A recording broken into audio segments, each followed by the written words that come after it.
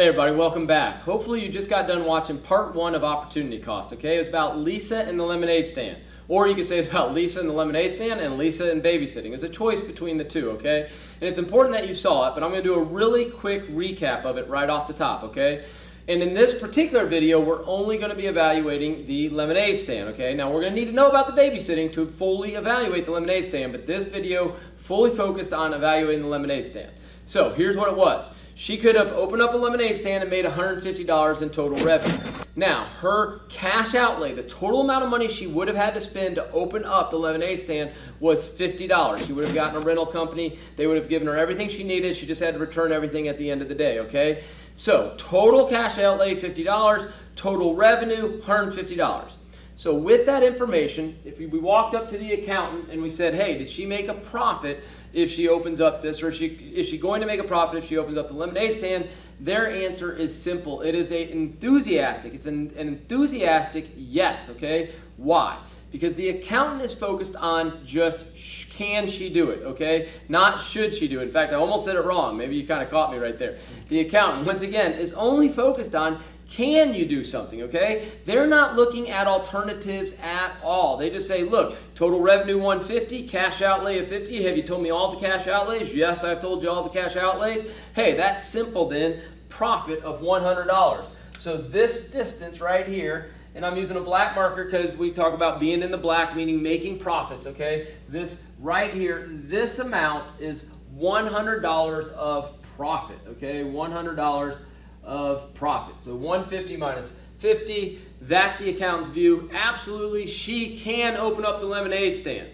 However, if you asked the economist the same question and said, hey, is she going to be profitable? Is this a profitable endeavor? The economist says, well, I got to know about the next best alternative because I'm all about decision making. And when you make a decision, you got to know about, one thing versus something else, okay? There's no such thing as making a decision if you don't have some choice to be made. So the economist says, what else could she have done? She could have babysat.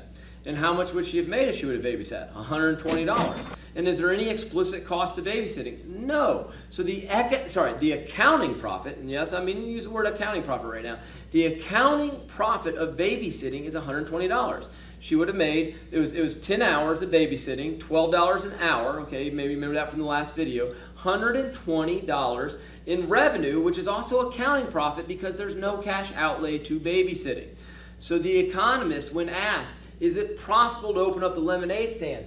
The economist does look at that $50, okay, that $50 of explicit cash outlay, but then says, hey, on top of that, the implicit cost of opening up the lemonade stand is that additional $120. So I've got $50. Now I got to go up another $120. So I'm going to go up in total to $170, okay? So 100, sorry guys, it's a little bit messy. That's supposed to be 170, okay? So, is it profitable? Heck no. Total revenues of 150. Total cost of 120, she's going to be in the red. How much is she going to be in the red? By $20. That's $20 of loss. So the economist would say, no, it's not profitable to open up the lemonade stand. She's going to get a loss, and here's what I have to say. Don't do it, because I'm all about should you or should you not do something. In fact, if we would have done the evaluation from the babysitting standpoint, okay, we would have gotten it would have shown to be profitable, even from an economist standpoint, by $20, right? Which makes a little bit of sense, okay? $20 of loss means the alternative would have earned $20 of profit. So what should she do? Lemonade stand, babysitting. The answer is babysitting, okay? Because that one gives you an economic profit. By the way, they both give you an accounting profit. She can do both. But what should she do? The one that gives her a positive amount, that gives her a positive profit. And that one is babysitting. Hopefully that made sense to you, and hopefully that really puts a tie on it, okay, a ribbon on it, if you will, and really helps you understand that concept. Thanks for tuning in. We'll see you in the next video.